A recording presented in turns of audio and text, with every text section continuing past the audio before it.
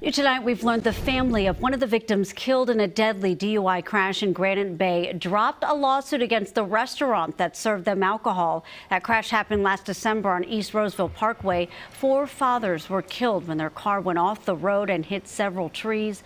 One of the families later sued the House of Oliver for serving them alcohol, but court filings show they've now filed to dismiss that lawsuit.